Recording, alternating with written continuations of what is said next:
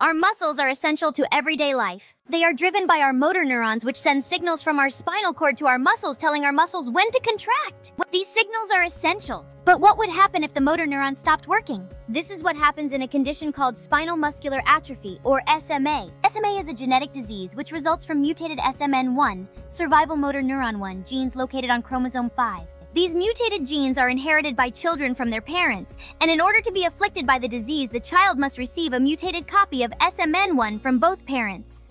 This means the disease is inherited in a recessive manner. If an individual inherits only one mutated copy, this makes them a carrier. The SMN1 gene is responsible for producing SMN protein, essential to motor neuron health and survival as indicated in the gene's name. This protein then joins others to make the SMN complex. Without the normal SMN1 gene, not enough SMN protein is made, and this leads to degradation of motor neuron health and a loss of communication between the spinal cord and muscles. Since the muscles receive no communication, they do not contract and thus become weak and atrophy. While having mutated SMN1 genes is sufficient to cause SMA, there is a backup gene called SMN2 that also makes SMN protein. This SMN2 gene does not produce enough protein to prevent disease, but its protein production can decrease the disease's severity. This begs the question, since the disease has a genetic cause, is there a way to correct the disease by replacing the mutated gene? This is where ZOLGENSMA comes into play. ZOLGENSMA is a virus vector-based gene therapy marketed by Avexis, a Novartis company, that targets the underlying genetic cause of SMA by delivering a functional copy of the SMN gene to produce SMN protein and mitigate the degeneration of motor neurons. The discovery of the drug was not one that came about easily. It was only discovered quite recently, gaining drug approval from the FDA in 2019 and Health Canada in 2020. The discovery of ZOLGENSMA was pioneered by Dr. James Wilson. His lab focused on studying methods of gene delivery into cells, as they were aware that most nervous system diseases were caused by gene mutations and thus necessitated treatment through gene therapy.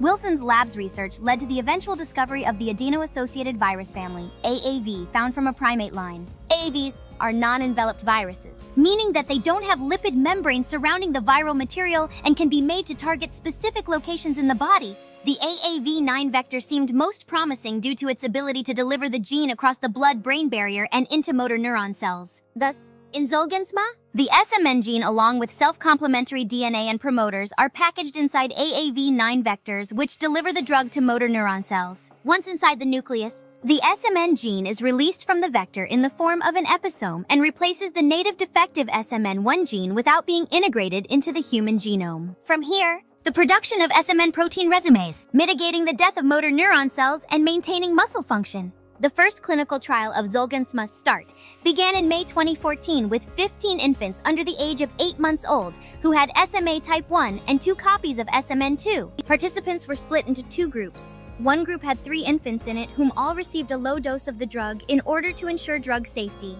The other group, with 12 infants, received the higher or therapeutic dose. All patients, except one in the low-dose group, were alive without needing permanent ventilation at 24 months old.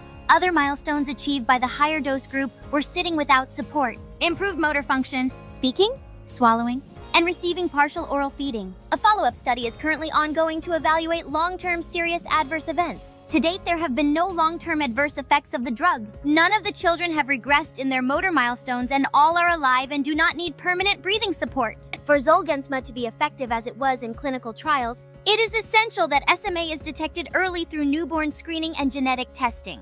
Currently, ZOLGENSMA can only be used on children less than 2 years of age because the younger the child is, the less irreversible damage has occurred to the nervous system. It would be beneficial if the drug could be given to older children. However, this is difficult because a higher dose would be needed, and this is known to cause more side effects. Therefore, clinical trials with older children are in progress. Other improvements to the drug could include the composition of the drug itself. Given that ZOLGENSMA is delivered using a virus, some patients may have a high level of antibodies against the virus that would exclude them from taking the drug. Possible improvements to this problem could include suppressing the child's immune response and drug delivery with a different virus. Finally, as of 2021, ZOLGENSMA costs $2.91 million. This is a hefty price tag that can be covered or partially covered depending on where you live. However, it presents a significant barrier for many patients. Overall, ZOLGENSMA is a revolutionary therapeutic innovation that has helped save many children around the world. With further research into drug development and patient care, its potential in future medical use is extraordinary.